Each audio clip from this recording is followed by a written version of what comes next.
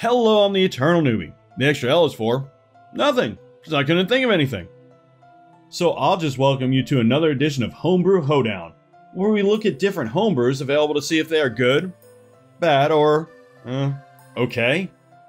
And yes, I am definitely still working on the name. Today, we're going to look at a subclass for my favorite class in Dungeons & Dragons, the Monk. One thing to keep in mind about Monk subclasses is they are all kind of boring. Basically, I punch, therefore I am. Now I know there is more to it than that, but I find all of them kind of lacking. This one is definitely a little more exciting, so let's take a look at this Monk subclass, Way of the Exploding Fist. Way of the Exploding Fist? Ew! I thought this was a family show! What's next? Barbarian Path of the Fluffer?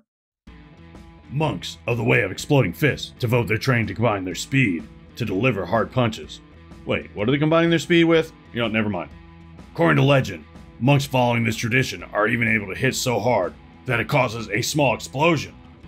It may be that, or they like to boast with loud noises they can make with their punches. Okay, whatever, moving on.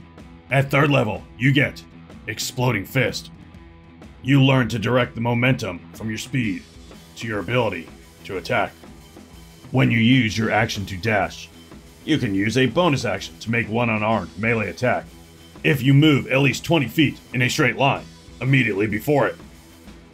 If you hit with this attack, your fist rings with thunder that is audible within 100 feet of you, and each creature within 5 feet of you must make a Constitution saving throw. On a failed save, a creature takes 3d4 thunder damage and is pushed 5 feet away from you. On a successful save, the creature takes half as much damage and isn't pushed. Damage dice used for this ability are your martial arts dice. Dices? Really? Alright, dices. Well, that's kinda OP. I mean, a 5-foot pushback is situational. It can be useful to push someone away from the caster so that they can run. Or if the enemy is stupid enough to be standing in front of a cliff, you could totally make them regret it. But you add in the fact that it hits all creatures within 5 feet of you, and you are one happy monkey. I am not a fan of the whole audible to 100 feet thunder thing, because any enemy that's close now knows something is wrong.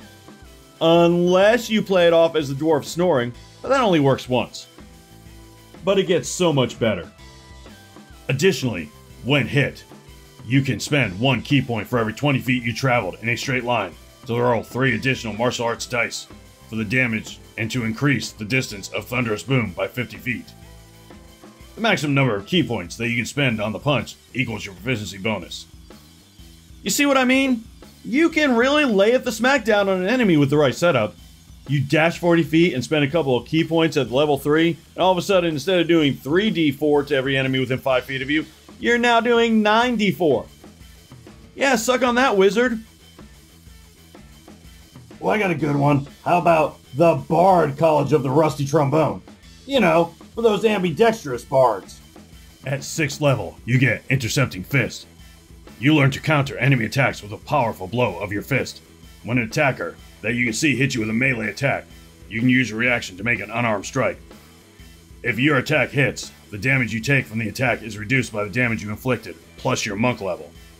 If you reduce the damage to 0, attacking creatures take remaining damage. Additionally, you can spend 1 key point to force attacking creatures to make a strength saving throw, or be knocked prone. Alright, this is freaking cool. It's basically a free damage reduction once a round, and as a bonus, you get a chance to damage or prone your enemy. Monks aren't exactly known for their high HP, and any damage reduction is a godsend.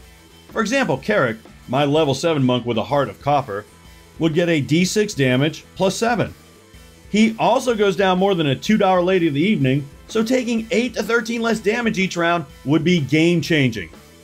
I mean, sure, it depends on you hitting, but it's better than what I have now, which is basically hopes and prayers, and not even the good kind of cleric prayers. Lame-o monk prayers. At 11th level, you get Spin Dash. You learn to control your momentum to grant you limited ability to fly.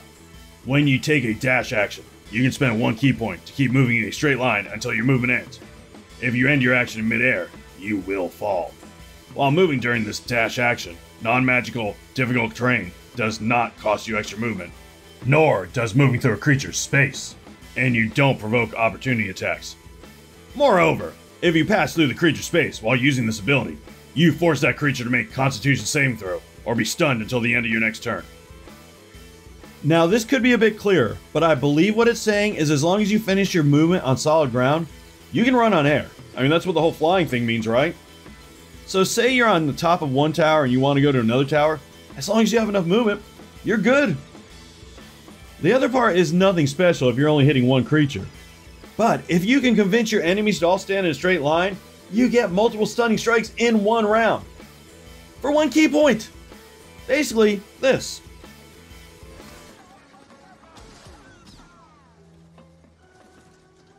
Okay, okay, last one. The Wizard School of Fingering! What? Oh, get your mind out of the gutter. It's for those really hard to make somatic gestures. And the ladies.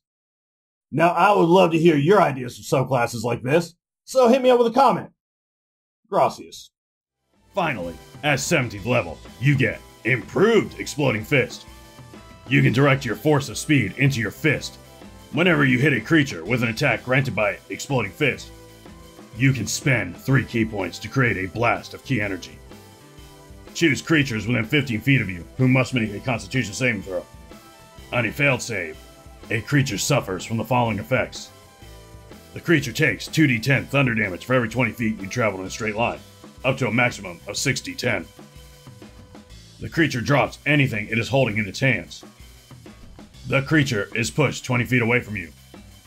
The creature is unconscious until the start of your next turn. On a successful save, the creature takes half as much damage and suffers no other ill effects from the blast. Is it just me, or does saying the target drops anything it's holding not make that much sense considering you just knocked it the f*** out? This is, pretty neat. The multi-target thing is, okay. I can't even hide it. This crap is like Superman levels of OP. But I contend, it doesn't really matter that much since most campaigns don't make it to level 17. Like seriously, all I want is for open hand Monk Carrick to be able to punch a dragon in the face and one-shot that loser. Is that really too much to ask? Final verdict time. I think the level 1 ability needs to be nerfed just a bit, as does the level 17 and possibly the level 11. Maybe make them having less targets, that would work. And fine, I guess the level 6 ability could be considered overpowered, you know, by pretty much everyone in the world except me. Personally, I consider it a push. After all, we are frontliners who get the same hit die as a frickin' bard. How does that make sense? Besides, it changed the monk meta of, I punch you. Now I kick you. Now I, punch you again. Into something more like this.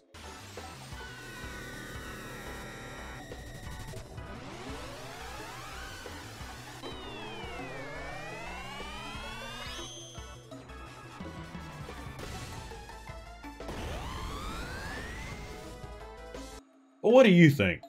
Would you play this one as is, or do you consider it too unbalanced? How would you fix it? Let me know in the comment. If you have some homebrew you'd like me to take a look at, put that in the comments too, but I will need a link. Thank you so much for watching, and remember, play your character. Don't let your character play you.